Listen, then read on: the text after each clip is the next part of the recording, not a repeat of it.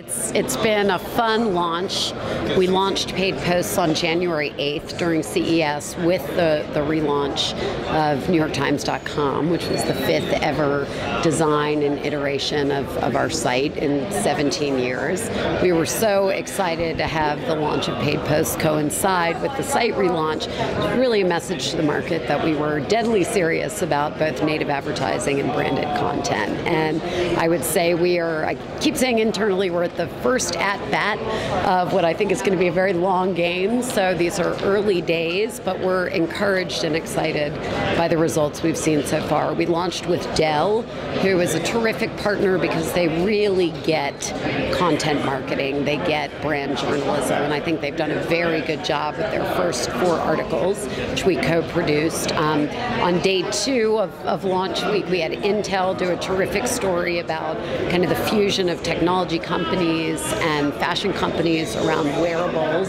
And then just last week, I think we took kind of a big leap forward in launching a paid post program for Goldman Sachs, which is a fairly sophisticated infographic explanation of how the capital markets work and why they matter. And the feedback on that, it just launched end of last week, but already the feedback on that in terms of reader response, social media, and just general advertiser community response has been very positive. And as I said, as with Dell and Intel, there we have a partner who really understands what it means to co-produce with the New York Times brand side content studio value-adding content. So content that isn't pitching something, but in fact gives some kind of value to a user. To us, native advertising means a marketer using the storytelling tool set of the Times, which means the content being participatory and discoverable in all the same ways that editorial content is participatory and discoverable. So if you look at how one finds the branded content from Intel or Dell or Goldman or those who launch after on our site, it's the same way they find editorial. So primarily right now it's in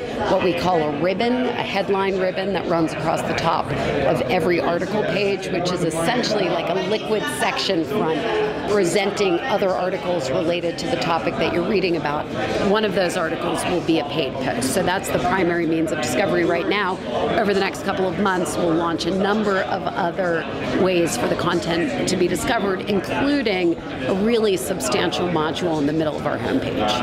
And there are kind of 3 principles to how we are co-creating storytelling with marketers in the paid post platform and potentially beyond that.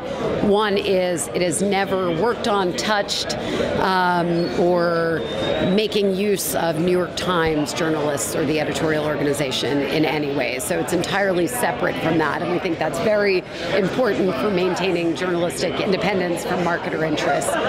Number 2, it is created in concert with what is now a building and growing New York Times commercial side content studio where we employ people who have the skills that folks in our newsroom have. Art direction skills, editorial direction skills, creative technology skills for developing sophisticated infographics like the one we made for Goldman.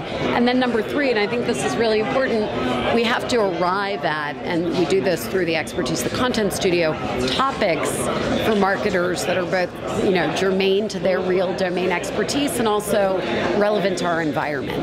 And if we do all 3 of those things, I think we can produce content that on the merits and with good discoverability will gain audience. And we've shown that in the early programs.